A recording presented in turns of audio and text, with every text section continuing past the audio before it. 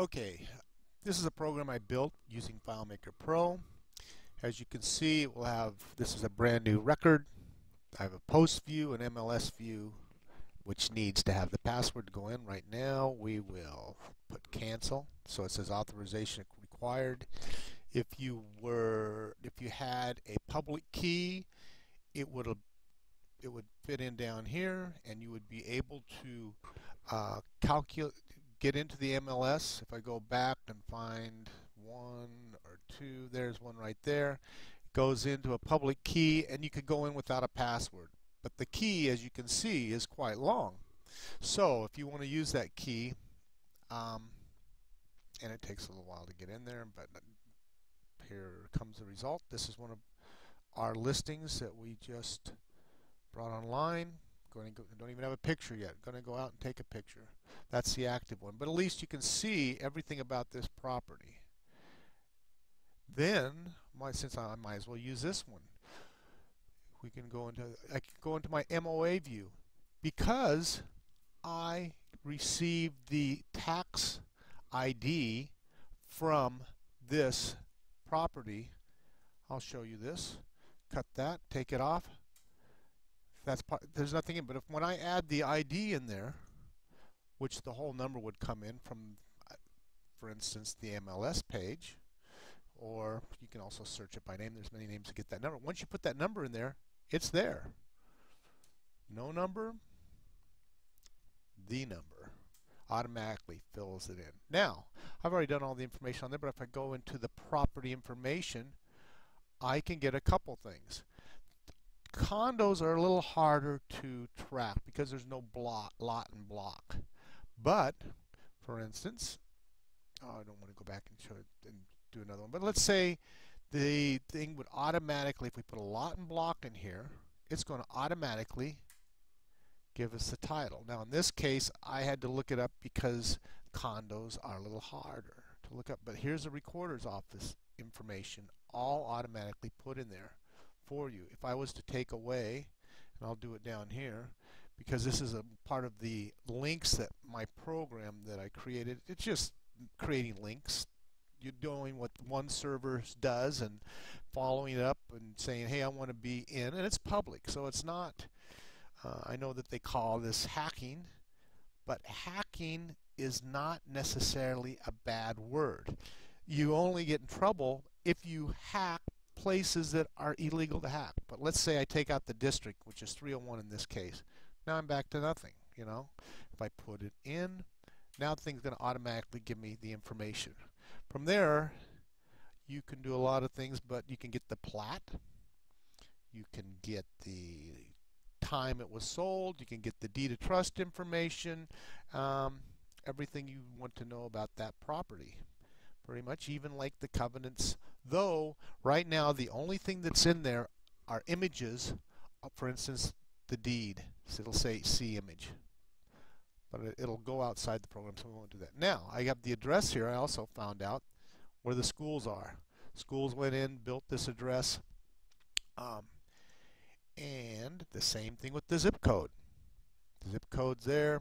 Puts it in automatically. I haven't got it to, ironically, the post office has fields actually shifted around. I don't know why, but they do. So you, like account address 1 is address 2, and address 2 is address 1, and maybe it's to prevent certain things. But if you do submit it, you get the information in there, submit it, then you find out where the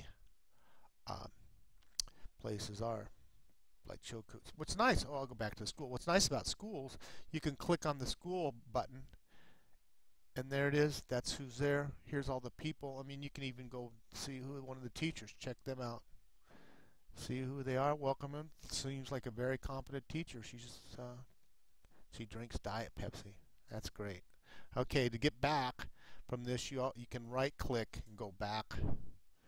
Right-click again, go back if you want to do that. Zip code, we went through that. Google. This is the Google map that can come up, and now what's nice about your Google Maps is it has a street view. So if you click, there's our property right there. It's over by the lake. We can actually I've made this program I made for a portable to be carried around, but I've also made other bigger. Uh, I mean, I can make the windows bigger, and maybe I don't have that in there yet. Oh, post view, got to go all the way to Google. Sorry. And this could be expanded, so I can make this larger. But that's what the property looks like on Google. And it's got, now if you go and you click Street View up here, you're going to find out whether or not they have done anything and put the street views in. And where the blue is highlighted is where they have now gone down streets. They haven't gone completely into this area down here where the property is, and it might be a little bit closer, but if we draw this little guy over here, we then get a view of the street.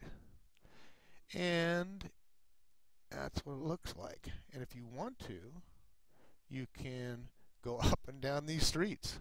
Turn one way all the way around 360 degrees. These are like our virtual tours, though the gentleman, if you look right there, that's a car off to the side that must have passed or doing this. Or maybe it's just parked there.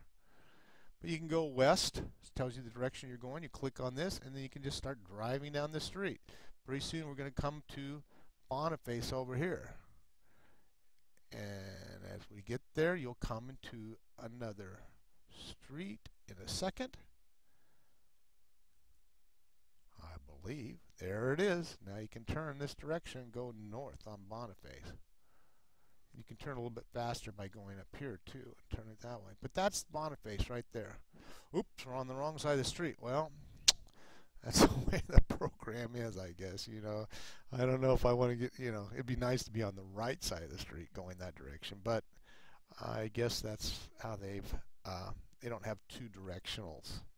Or if you know, and maybe they don't want to put it on one side or the other, chooses. I don't know. But anyhow, that's how it goes. You also, of course, the terrain. What's it? You want to knock this? Actually, you can still go down the street. Wouldn't you have the terrain? I didn't know that. And you can go full screen on this also. It depends on the size of your browser. So if you open that up in another window, let's say you decided to open this up, once it creates the map or link, and that one Google lets you link to that page. So copy that link, go into the, opened up on the other side, but open up here, put in this link, copy it, paste it, paste. Sometimes things are slow, and I did it twice. There it goes. Paste it once. Go, and you can check out the maps. And what I see happening is there'll be more than one place. Like right now, Google has it set up so if you want more than one address on the map, it's I think you have to pay around they only work with developers, so you pay around $10,000 to become a developer. And then of course they sell that to other people. But that would be the biggest view, and of course if you had a huge television, you'd get the whole city, and you can go in and out from your view, of course. But back to my program, and the way to get back to a program is, you know, Alt Tab. If you'd ever do that, there it is, the one Filemaker Pro, up, you know, Alt, there it is. Want to go back